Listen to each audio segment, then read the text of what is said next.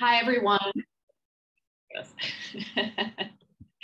Sorry about that. Hi, everyone. Thank you for joining me to hear about Seinfeld, I should say, today. I wrote a book called Seinfeldia, and I'm going to talk to you today about kind of the creative journey that Seinfeld took. And we're also going to watch some clips because the show is much funnier than I could ever be, and it's much more fun that way. So I'm assuming that if you're joining us or watching this, that you are a Seinfeld fan.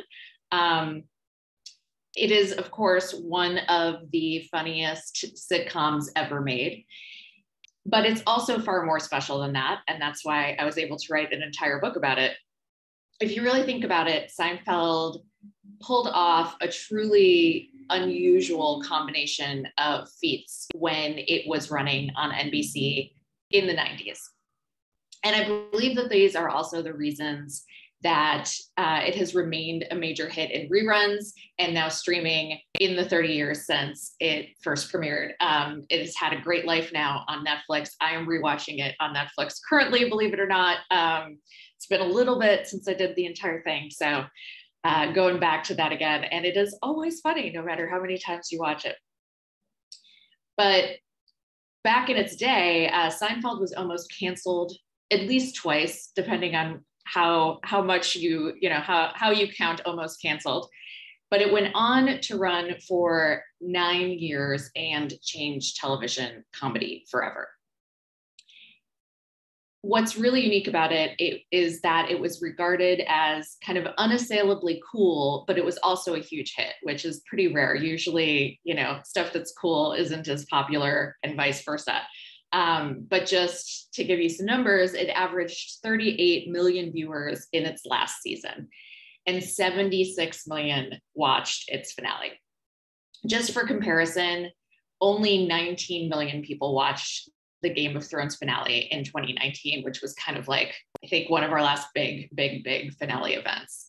And that would be half of Seinfeld's regular weekly audience. So numbers have changed dramatically in television, of course, but Seinfeld had a particular power. Seinfeld managed to walk the line between edgy and accessible, and that made us all feel like we were the only ones in on the joke, even though there were 38 million of us watching every week.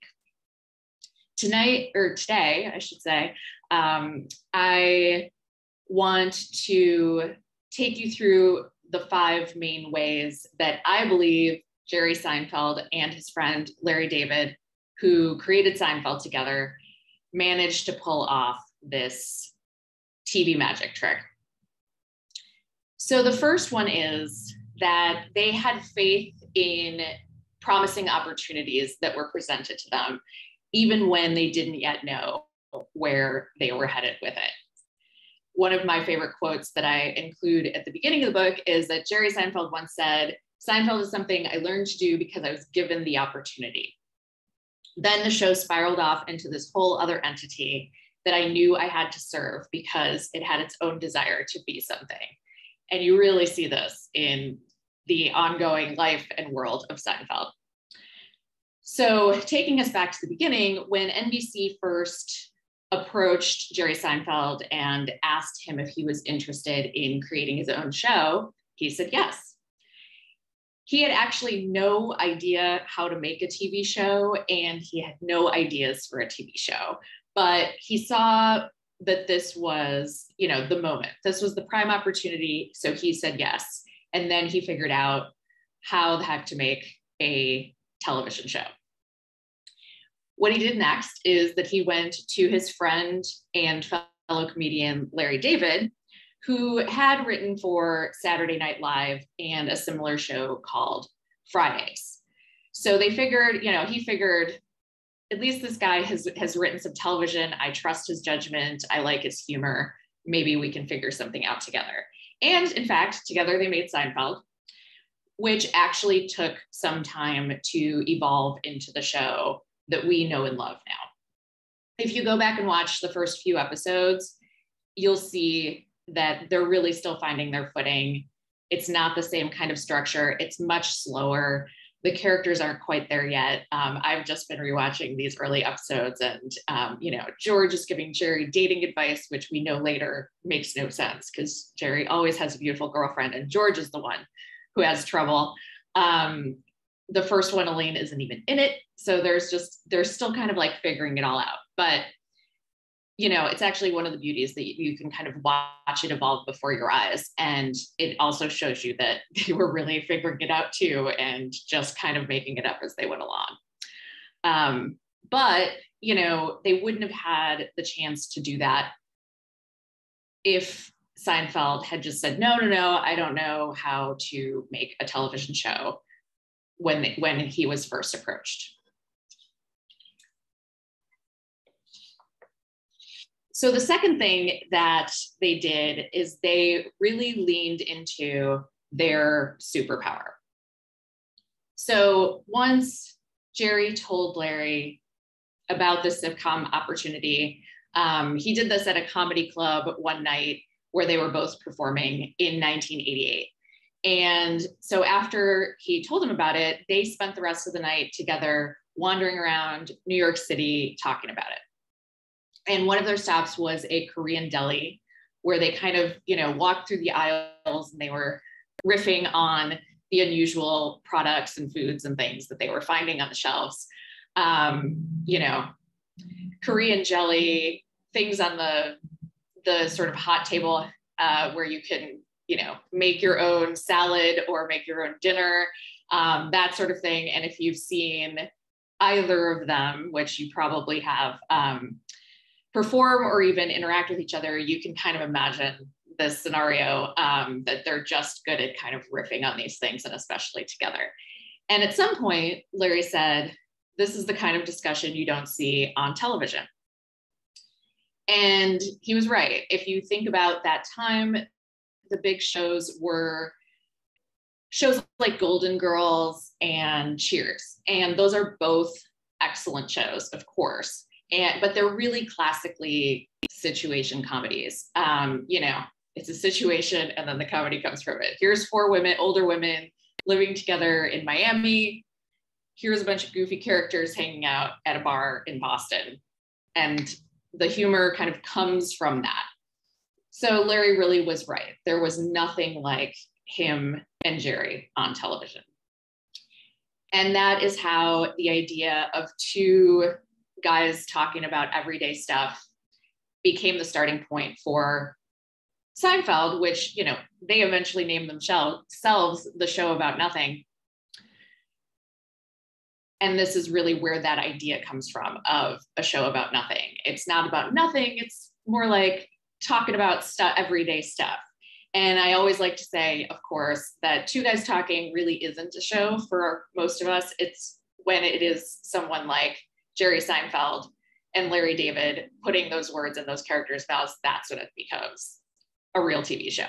Not everyone could pull this off, but these guys really could, and they saw that. So this was kind of them really leaning into that superpower of theirs and starting to polish it up. Like I said, I feel like we definitely see this evolution as it goes forward.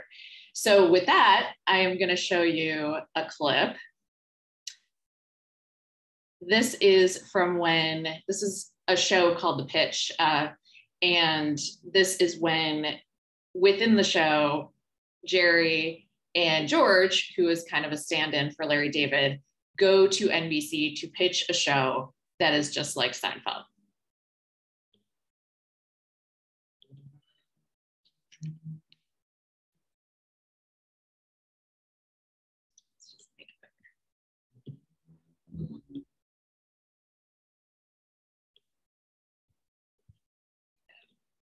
So what have you two come up with?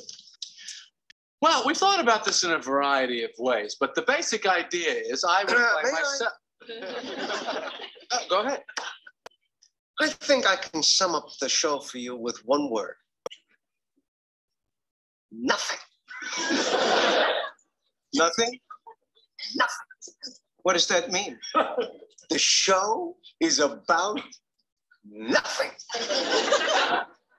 Well, it's not about nothing. No, it's about nothing. Well, maybe in philosophy, but even nothing is something. Mr. Dalrymple, your niece is on the phone. I'll call back. Dalrimpel. Not even close. Is that with a Y? No. What's the premise? Well, as I was saying, I would play myself and as a comedian living in New York, and I have a friend and a neighbor and an ex-girlfriend, which is all true. Yeah, but nothing happens on the show. It's just like life. You know, you eat, you go shopping, you read, you eat, you read, you go shopping, you read. You read on the show? Well, I don't know about the reading. We didn't discuss the reading. All right, tell me about the stories. What kind of stories? Oh, no stories. No stories? So what is it? What did you do today? I got up and came to work. There's a show. That's a show. How is that a show? Well, maybe something happens to you on the way to work. No, nothing happens. Something happens. Well, why am I watching it? Because it's on TV. Not yet.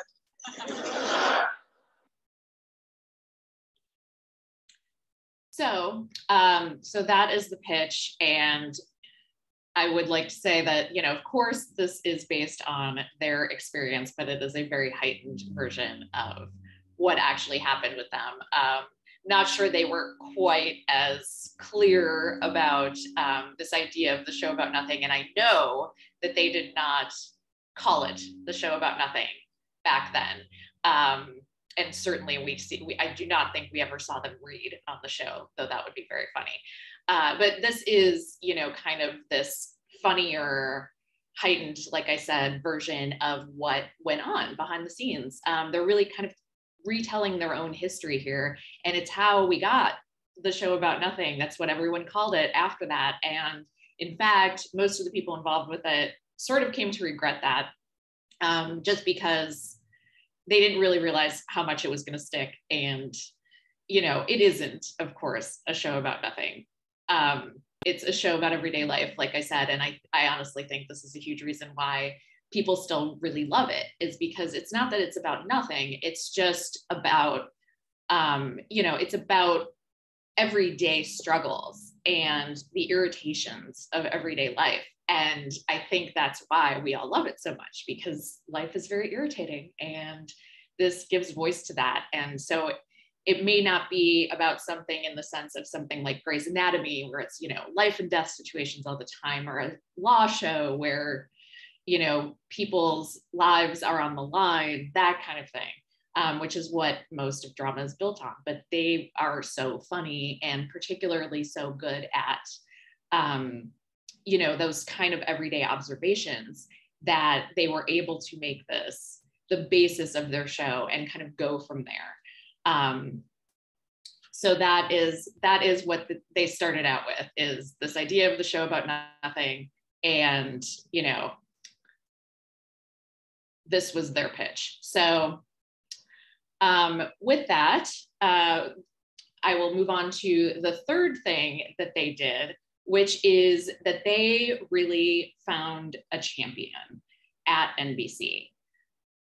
After they had kind of, you know, talked it over, come up with this show about nothing, even after all of that, Seinfeld would have died an early and quiet death, if not for a guy named Rick Ludwin, the executive who oversaw late night and special programming at NBC.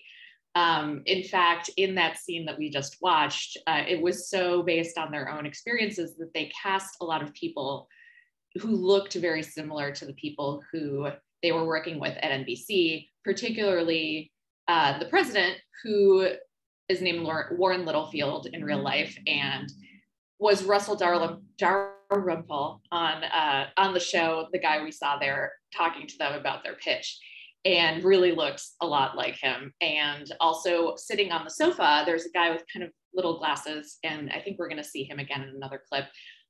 He looks a lot like Rick Ludwin. They changed the names eventually. They actually had originally planned to have their real names, and then just because they were going to end up doing some crazy stuff with the characters later, as they are wont to do. They decided to change the names, but really kind of tried to make it like, you know, as close to their experience as possible for those in the know to at least laugh along with them. Rick Ludwin had been the one to initially recruit Jerry Seinfeld because of Jerry's stand-up. So it was very common, you know, stand-ups would be on a lot of the late night shows, and then networks would see that they were doing well and recruit them for television shows. And so Rick Ludwin was the one who approached him. And so Jerry then, of course, as we know, created this show with his fellow stand-up Larry David, and they eventually shot a pilot episode. Ludwin ended up barely getting that show made. And that was, at the time, it was called the Seinfeld Chronicles.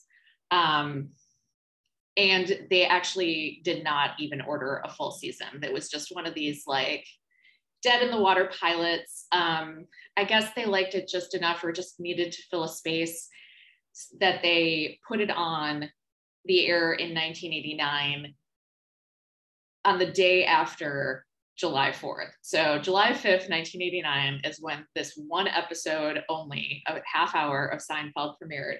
And if you know anything about television, I would say even now, but certainly back then when it was much more traditional schedule of fall to spring, and then summer would basically be off, and you'd have reruns and occasionally things like this, like these sort of, you know, pull it off the junk heap. We're not going to use this, but we can put this one thing on the air. So it's the dead zone of summer, you know, day after a major holiday when everybody wants to be outside. Really just a dumping ground for, you know, for shows, and it was expected to end there. But Rick Ludwin really loved it, and he argued for more episodes. Specifically, he kind of went to his bosses and said, like, I really think there's something here. And they said, well, if you can figure out how to use your own budget to make it happen, knock yourself out. So what he did is he got 4 more episodes the following summer, which he financed by cutting one Bob Hope comedy special from his budget. So I'm sure it's not precisely this, but essentially 2 hours of Bob Hope, you know, got them 4 half hours of Seinfeld. And that was when, so once that went on the air, which was the following summer of 1990, still not a prime spot, still not, you know, necessarily expected to take off. And 4 episodes is like a bizarre amount that you never see, but this is what they had to work with.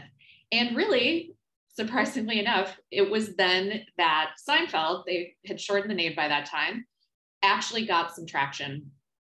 And that was partly because they were airing after reruns of the show Cheers, which was like the biggest thing at the time. This was when NBC was constantly worried about how they were going to replace this huge juggernaut that was Cheers. And they obviously did not think it was going to be Seinfeld because they didn't even want it. But it turned out they started to see like, oh, actually the Cheers audience is sticking around to watch this weird little new show, these 4 episodes. And that was enough to get it to 12 episodes the following year. So now we're at a kind of like a half a season, half a traditional season. And finally, around that time, others at NBC besides Rick Ludwin saw that it had potential. And of course, it eventually went on to be one of the most defining shows of the decade, and I think one of the most influential shows of all time, period.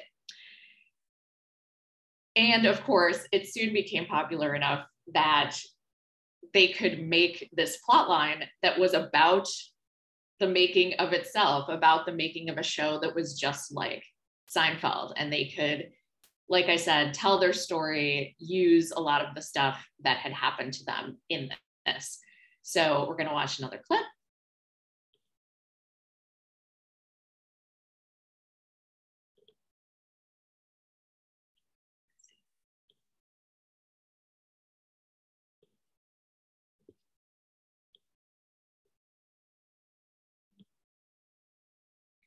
And this is where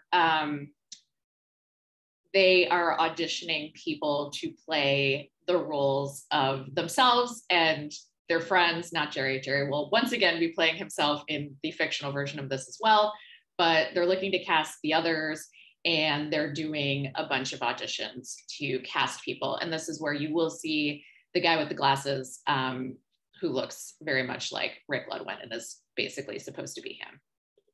What's going on? We're going to shoot the pilot, and then it's going to be on TV the following week. Yeah, right. This is Mark Matz. He'll be auditioning for the role of George. Hey, Mark. How are you? Hey, you gotta be kidding.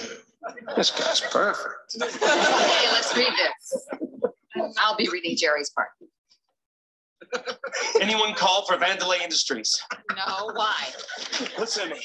I told the unemployment office I was close to a job with Vandelay Industries, and I gave them your phone number. So when you answer the phone now, you've got to say Vandelay Industries. I'm Vandelay Industries. Right. What is that? You're in latex. What do I do with latex? No, you manufacture it. This is Michael Barth, another George. Hi, Mike. How are you doing? Thanks for coming in. Everything all right? I just came from the podiatrist. Yeah, I got something wrong with my foot. I got a little gangrene. They're probably gonna have to amputate. Any questions? Yeah, well, what are we looking at here? I mean, is this guy like a real loser? No, not a loser. Let's start with the second scene. You have it there? Yeah. Okay. A man gave me a massage. So? He had his hands, and he was. He was what? He was, he was touching and rubbing. That's a massage. I think it moved. So Shannon. Hi. Hi. Melissa is reading for Elaine. It's like a bald convention out there. Sorry, in football. No, he didn't. He knows he's bald. The guy wearing sweatpants. I mean, did you do that for the parties? You walk around like that. Okay, shall we start? You know what? I'll read with her. Oh, great. Oh. All right, want to start? Yeah. Okay. What was that look? What look? That look you just gave me. I gave a look? Yes. Thank you. Thank you very much. Let's see some more Kramers.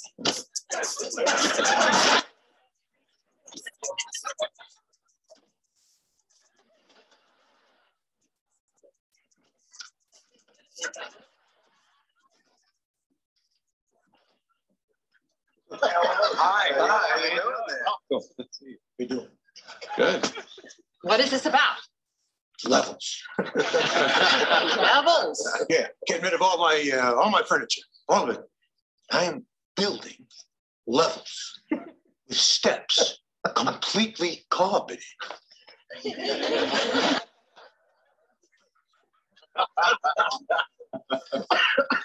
Like ancient Egypt. I don't know how you're going to be comfortable like that. Oh, I'll be comfortable. Good. Very nice. Tom, that was terrific.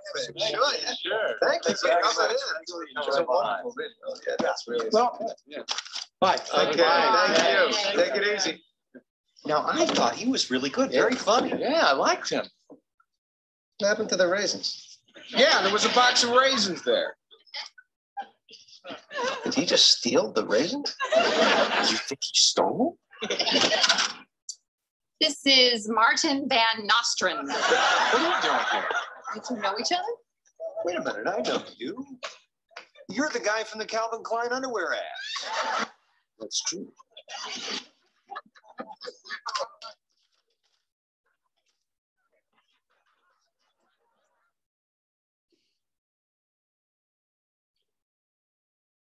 So could watch that one forever. It's hard to even cut it because it's so fun to watch.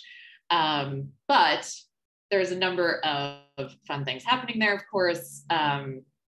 They really do go on to cast the pilot and make it within the show, which is one of my favorite things. I just think it's really, really fun by the time that you're starting to really understand and get the feel for the show and love the show, they do this great, super self-referential, whole elaborate storyline that takes, you know, a huge part of a season. And we have a number, of course, of future famous people there. Jeremy Piven, who does, I believe, go on to play George in the pilot, in the pretend pilot. Mariska Hargitay there. And another really fun kind of corner of this is Larry Hankin, who gave that great last audition, not Kramer himself, but you know, the one right before Kramer comes in. Larry Hankin gives this great performance as Kramer, and he was actually somebody who was also up for the role of Kramer originally in real life. So they brought him back to be the fake Kramer in this storyline.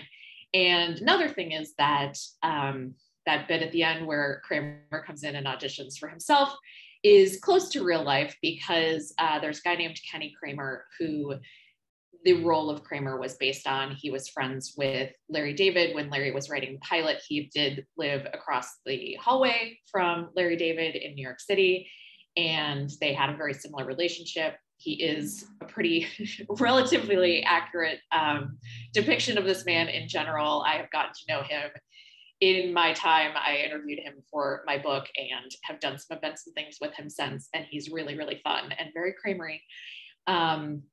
And he did, in fact, audition to play himself. Well, he didn't quite get to the audition stage. They didn't let him. He asked to play himself, and they would not let him. So he did get something like $500 for them to use his name, the actual Kramer. They tried some other ones and they just never quite liked it as much as Kramer. So they really wanted to use his name and kind of threw some money his way in order to do that with as little trouble as possible. Of course, no one thought it was going to go on to be, you know, this huge success that continues to this day.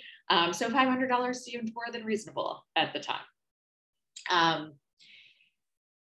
So with that, I want to move on to the fourth thing that they did to solidify their success. And that is that they grounded, this actually comes straight from what I was just talking about, they really grounded almost every plot line in real life inspirations.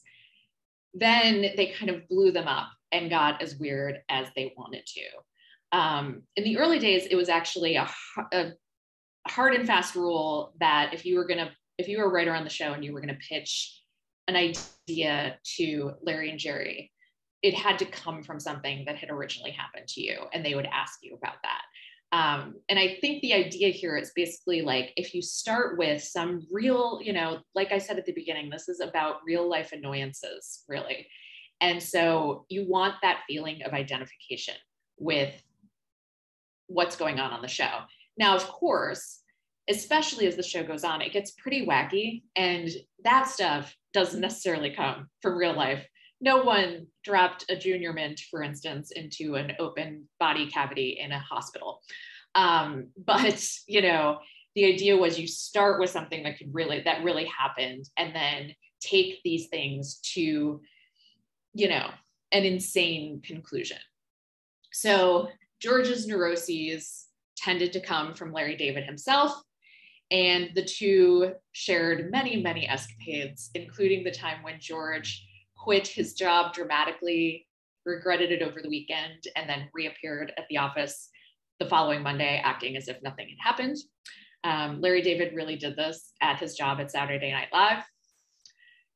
Elaine and Jerry, you know, when we first meet Elaine, we learn that they used to date and are now good friends. And that was something that Larry also took from his real life. He had a similar relationship with a woman named Monica Yates, who was the daughter of the novelist Richard Yates, who wrote Revolutionary Road. And Richard, in fact, served as the model for Elaine's very cantankerous father, who we only get to meet in one episode, but it is truly one of my favorites. It's the one called The Jacket. And Jerry and George are forced to kind of entertain this extremely grumpy, masculine, older man, and it goes very poorly. So that is based on Richard Yates and Larry David's experiences with him. And as I mentioned, the character of Kramer came from Kenny Kramer, Larry David's neighbor. And this leads to a number of pretty mind-bending crossovers, I guess, between real life and fiction. So we're going to watch a couple of clips here, and the first one is actually another real life character who they brought in to as an inspiration for their show.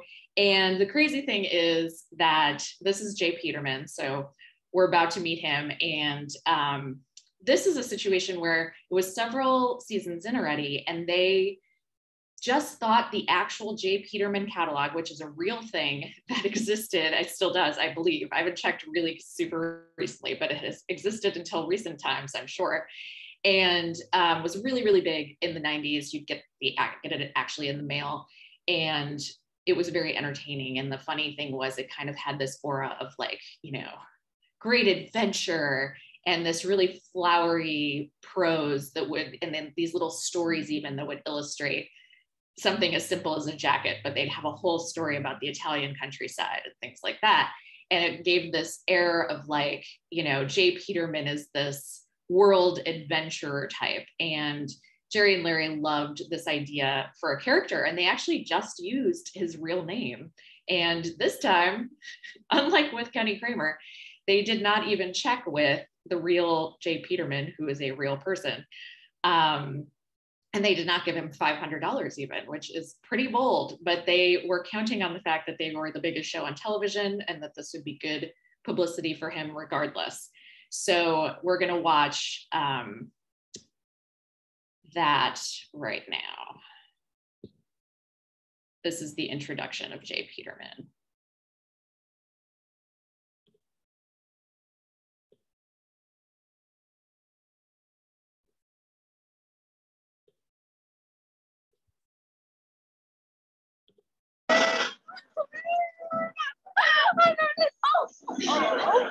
Oh God, I'm so sorry. I don't even know where I'm going. Well, that's the best way to get someplace you've never been. Yeah, that's true. Have you been crying? Yeah, see, this woman, this manicure. Oh, no, it doesn't matter why. That's a very nice jacket. Oh, thanks. Very soft. Huge button flaps, cargo pockets, drawstring waist, deep bi-swing vents in the back, perfect for jumping into a gondola. You know all that. That's my coat? You mean? Yes. I'm Jay Peterman. Then in the distance, I heard the bulls. And I began running as fast as I could. Fortunately, I was wearing my Italian Capto Oxfords. Sophisticated yet different without making a huge fuss about it. Rich, dark brown calfskin leather, matching linen vamp. Men's whole and half sizes, 7 through 13, price $145. Oh, that's not too expensive. I like that shirt. Where did you get it? Oh, this innocent-looking shirt has something which isn't innocent at all. Touchability. Heavy, silky Italian cotton, a fine, almost terry cloth-like feeling. 5-button placket, relaxed fit, innocence and mayhem at once. That's not bad. So that is how Elaine comes to work for Jay Peterman for a while, and he is a major character on this show. And this has this long and complicated kind of history and continues on, and it influences the business of Jay Peterman and all kinds of things, which you can learn about more in my book. But I think it's super interesting, and this interplay between reality and fiction just gets deeper and deeper as Seinfeld goes on. I even saw a lot of people online when I was doing research who didn't realize that this was a real thing. And when they found the catalog site, they thought it was a joke. They thought it was like, you know, a joke about the Seinfeld character, when in fact it is a real thing where you could buy real things. So it's pretty crazy. And this next clip that we're going to watch is another level of that, because what happened was that you need to know a few things before this makes any sense at all. As the J. Peterman character goes on, he eventually wants to write a biography. And really, what we learn is that he actually is not this international man of mystery. He has very few interesting stories. And so he actually ends up buying some stories from Kramer, who of course has tons of great stories because he's a real international man of mystery. And this is also around the time, stay with me, where in real life, Kenny Kramer was looking for ways to profit off of the fact that he was the real Kramer. And he started a bus tour. And when the writers heard that the real Kramer had started a bus tour of Seinfeld sites in New York City, they were like, well, our pretend Kramer has to do this. Our fictional guy has to do this because it's perfect for Kramer.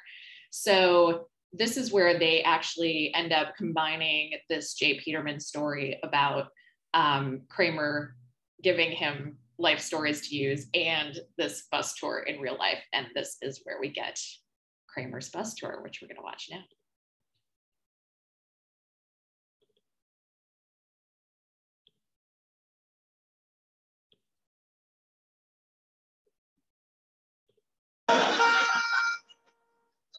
Hey, Jerry! I'm starting a Peterman reality bus tour! Check it out! Reality? The last thing this guy's qualified to give a tour of is reality. Hey, what were you doing with that bus yesterday? Here you go. Here you go. Check it out. It's the real Peterman reality bus tour. I'm confused. The Peterman book is big business. People want to know the stories behind the stories. Nobody wants to go on a 3-hour bus tour of a totally unknown person's life. You're charging $37.50, plus you get a pizza, bagel, and dessert. What's dessert? Bite-sized Three Musketeers. Just like the real Peterman eats.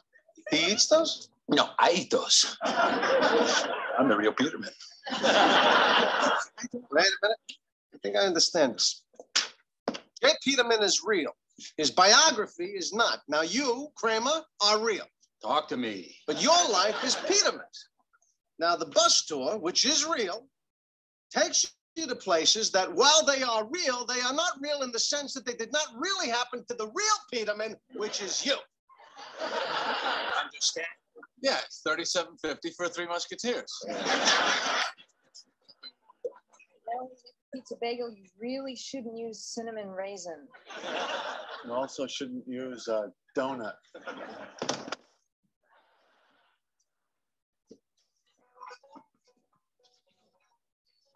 All right, ladies and gentlemen, welcome to the Peterman reality tour. Turn music off. We just go and go, we will.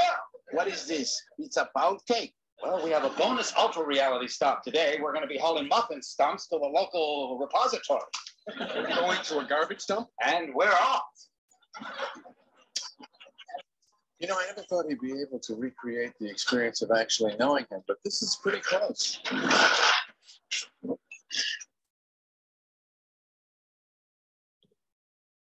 So that is the Kramer reality bus tour. I will tell you some of those details are real, including the $37.50 ticket price, which has remained that way up until recently. I don't know if he's doing tours right this second, but Kenny has been continuing to do these tours throughout the decades. And I have to tell you that even as a person who knows a ton about Seinfeld, obviously, I was in the middle of writing my book when I went on this tour, and I thought, there's no way this is going to be that much fun for me. I can't learn anything new. And Kenny is just so fun and has so many great stories and is so entertaining. And so if you ever have a chance to catch this, it is really quite fun, no matter how much you know about Seinfeld.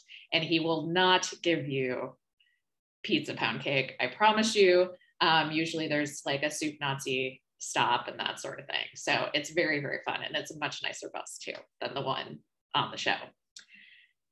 But starting with these real life inspirations gave Seinfeld some of its best moments and, you know, really allowed them to have this kind of grounded feeling, no matter how crazy the twists and turns ultimately became. And you can see how by the time they were doing episodes like the clip we just watched, I mean, it's so complicated. This is also the episode where Elaine starts selling muffin tops because those are the best part, but she has to get rid of the stumps. So she sends them on the reality bus tour to the dump. So lots of things happening. By this time, it gets really crazy, but because they start with, you know, something that is remotely realistic because it really happened, they can go anywhere they want. And I will tell you, even Festivus was real. I'm going to show you the clip about Festivus, this made-up holiday first, and then I'll talk a little bit about it.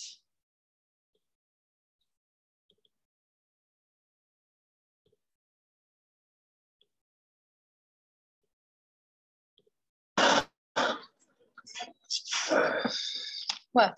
Nothing. It's a card from my dad. What is it? Dear son, happy Festivus?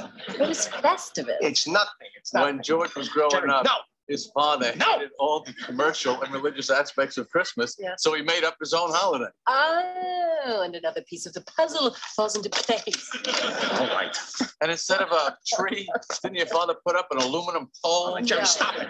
Weren't there feats of strength that always ended up with you crying? I can't take it anymore. I'm going to work. You happy now?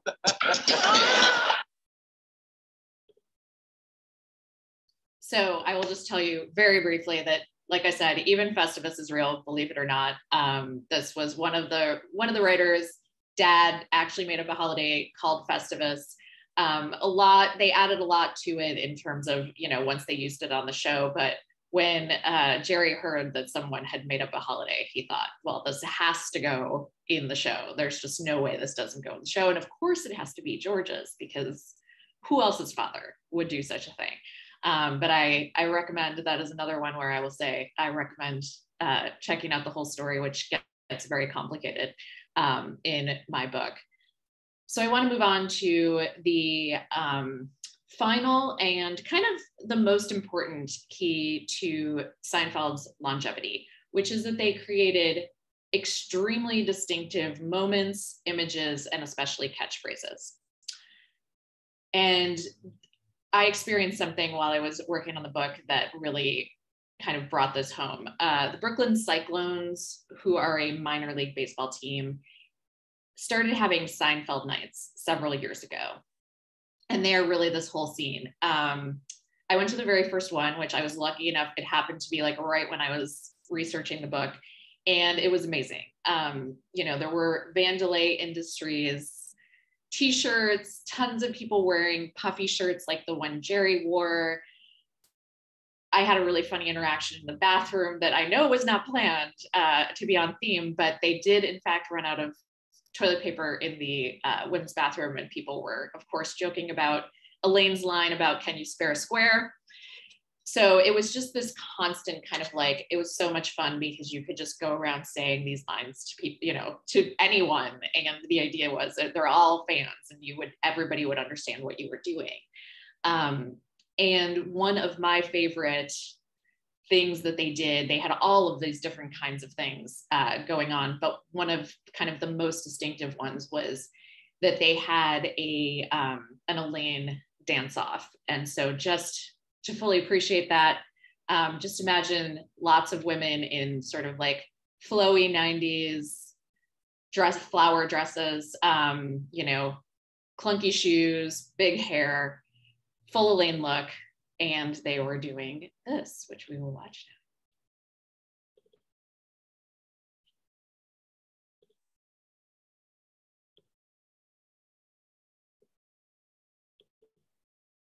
All right. Who's dancing? Come on, who's dancing? You want me to get it started? I'll get it started.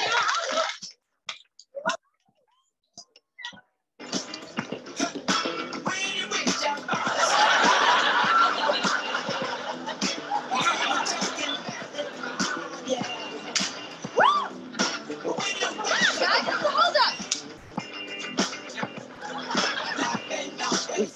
dance. Moses. That is the Elaine dance. Another one that was inspired by real life events as well. Somebody had a boss who really danced like that, and that boss was Lorne Michaels from Saturday Night Live. So, you know, this is like, when you think of things like that, people can just sort of toss this off, right? And say like, oh my God, they dance like Elaine, which kind of means it's very embarrassing and weird. And all of these women who came for the Elaine dance off at the Brooklyn Cyclones game knew exactly what that was supposed to look like. And so did the whole crowd. There was also a special guest who brought food with him. And I will play a clip instead of telling you the name of that character.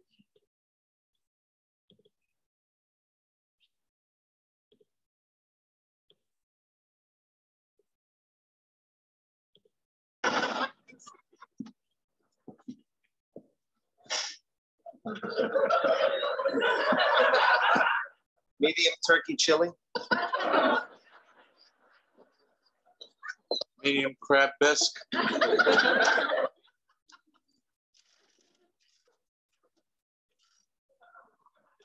Didn't get any bread. Just forget it, let it go. Excuse me, I think you forgot my bread. Bread, $2 extra. $2, but everyone in front of me got free bread. You want bread? Yes, please. $3. No soup for you.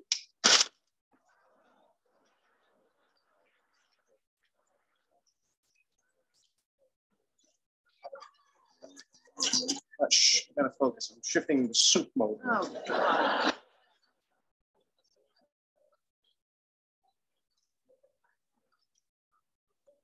Good afternoon.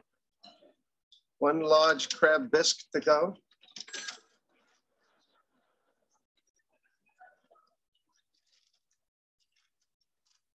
Red. Beautiful. You're pushing your luck, little man. Sorry. Thank you. Thank you. Hey there.